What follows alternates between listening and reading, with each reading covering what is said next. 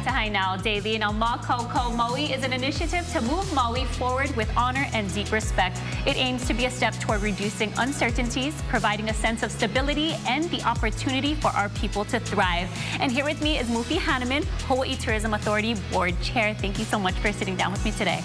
Great to be here. Yes, now let's talk a little bit about Mākaukau Maui, this initiative, and how it aims to help the people of Hawaii and help us move forward. Well, it's all about stepping into Maui in a way that we are trying to kickstart the economy. We're well aware of the devastation that has occurred in Maui, that has hurt them economically, but also psychologically. So here's a campaign that we're trying to ensure that people realize that we'll always keep Lahaina sacrosanct and sacred, but the rest of Maui is open. And the rest of Maui has employees, businesses, residents that want to see them come back. Yes, there always will be housing challenges and other issues that will concern them, but at this particular point in time, if we don't start welcoming people back to Maui, then the hardships that are being endured there will also be felt statewide. And we don't want that to happen, especially for the people of Maui. Yeah, absolutely.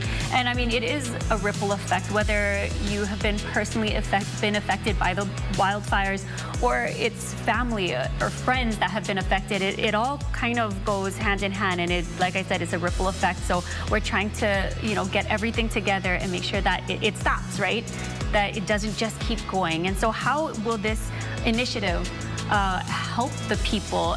You kind of mentioned putting money into the pockets of the people so that they can thrive, but also opportunities. And you mentioned mental, physiological things.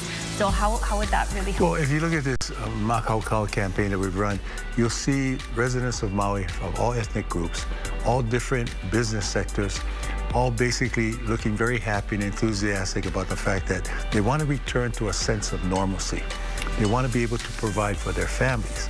And I think that's a big step forward in terms of dealing with all the other issues that they have there, whether it's housing, whether it's dealing with the loss of a loved one, and so forth. So to me, this is all about restoring the soul of Maui in the process, and at the same time, addressing the needs of the economy. Awesome. And if people wanted to learn more about the initiative, and if there are some ways out there that people still want to kokua and help Maui, are there some ways that you would like to direct people to? Well, come on to our website at mākaukaumaui.com, and they'll be able to see a whole list of services and opportunities to help the people of Maui.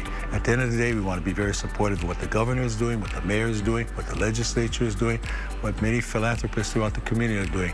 We need to bring Maui back so we can indeed say again, Maui no Kauai. All right, Mufi, thank you so much for sitting down with me today. If you want to learn more about the initiative, just to head over to their website. And right now, we're going to send things over to Lauren Taruya. What's up?